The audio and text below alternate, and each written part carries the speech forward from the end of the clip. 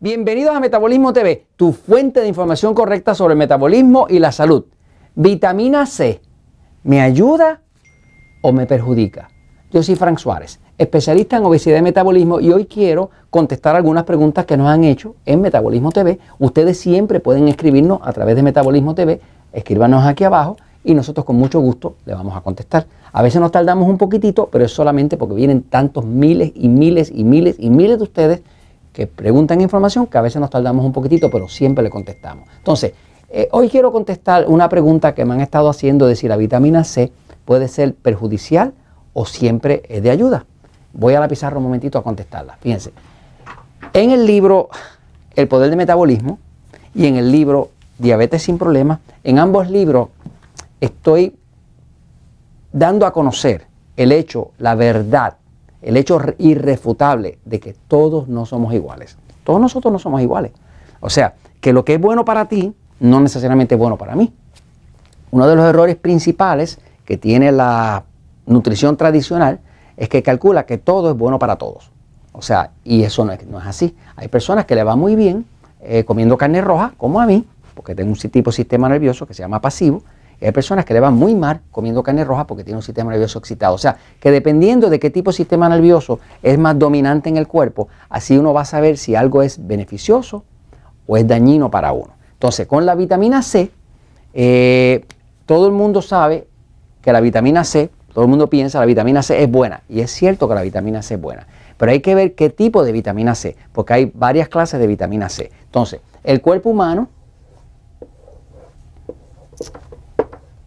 se controla totalmente a través del sistema nervioso. ¿Okay?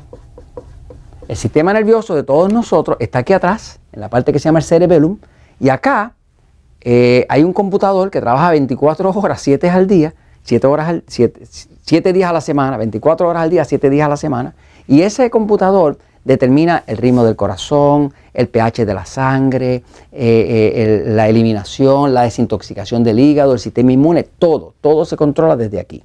Por eso cuando una persona tiene problemas de tipo nervioso, pues todo en el cuerpo se descontrola. El sistema nervioso lo controla todo. Ahora, ese sistema nervioso puede estar o inclinado hacia el lado pasivo o hacia el lado excitado. Nosotros llamamos pasivo, llamamos lo que los médicos llaman parasimpático.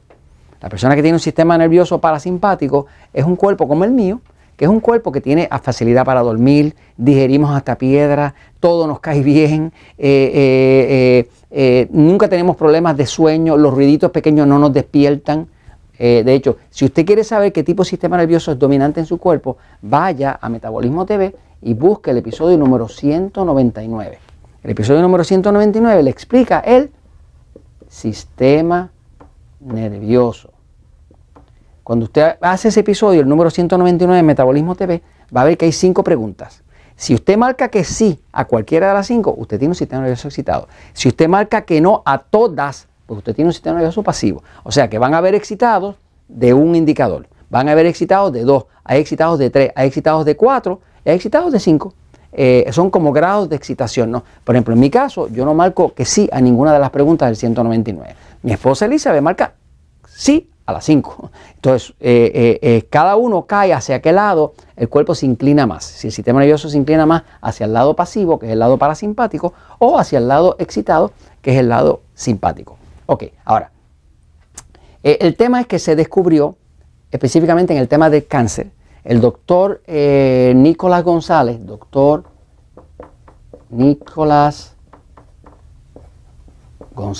¿okay? Nicolás González es uno de los doctores de más fama en el tema de tratar el cáncer. Él murió hace poco, murió bajo circunstancias medias sospechosas, porque muchas de estas personas que están trabajando en curar el cáncer de forma alternativa, pues corren peligro y a veces mueren de forma misteriosa. O sea, como que amanecen muertos o se caen donde nadie se cae y cosas así, ¿no? Pero en el caso de Nicolás González, para mí, fue el doctor que más profundizó en la influencia del sistema nervioso sobre el cáncer. Él curaba cáncer y curó miles de personas de cáncer balanceando el sistema nervioso. Se dio cuenta, igual que se dio cuenta el doctor William Kelly, que fue anterior a él, de que las personas que tienen un sistema nervioso pasivo, los que tenemos un sistema nervioso pasivo, pues no nos da cáncer de tumor, nos da cáncer del sistema inmune, nos da cáncer de leucemia, linfoma, cáncer del sistema inmune. Y las personas que tienen un sistema nervioso excitado, pues son los que les da principalmente cáncer de tumor, tumor en el páncreas, tumor en el hígado, tumor en el intestino, tumor en el seno, tumor en la próstata y cosas así, ¿no? Básicamente, él trataba miles de personas, igual que el doctor William Kelly, trataba a miles de personas con nutrición y con vitaminas que estaban específicamente escogidas para el tipo de sistema nervioso que tenía la persona. ¿Qué descubrió? Descubrió, por ejemplo, que las personas que tenemos un sistema nervioso excitado, las que tienen un sistema nervioso excitado, que son las que tienen más cáncer de tumores, que es una masa que crece, ¿no? Pues estas personas, básicamente su sangre, la sangre de esta persona es una sangre alcalina. Cuando digo una sangre alcalina, el punto perfecto de la sangre de pH es 7.46. Ese es el perfecto, ¿ok? La sangre siempre es un poquito alcalina porque si no, no podría absorber el oxígeno. 7.0 es neutral. 7.46 quiere decir que es más alcalina que ácida. La sangre, el promedio de la sangre es 7.46. Esa es perfecta. Ahora, la sangre en un excitado tiende a estar en el lado alcalino. Quiere decir que en vez de 7.46 tiende a ser 7.52, 7.55 y así, ¿no? O sea, es una sangre que tira para alcalino, ¿no? Por eso es que a las personas que tienen sistema nervioso excitado les gusta tanto el dulce. Porque el dulce es ácido. Y entonces los hace sentir bien cuando se comen un dulce, pues les pone el cuerpo un poquito más ácido, se lo acerca más a 746, que es perfecto, ¿no? Y se sienten entonces con más energía. Pero las personas que tenemos un sistema nervioso pasivo, pues tenemos más cáncer del sistema inmune. Y tenemos la sangre un poquito más ácida de la cuenta, ácida, ¿ok? Quiere decir que en vez de estar hacia el lado alcalino, como está acá, que está más alto de 7.46, tiende a estar hacia al lado ácido. Por lo tanto, la sangre de alguien como un cuerpo como el mío, ¿verdad? Pues en vez de estar en 7.46, pues va a estar bajando, ¿no?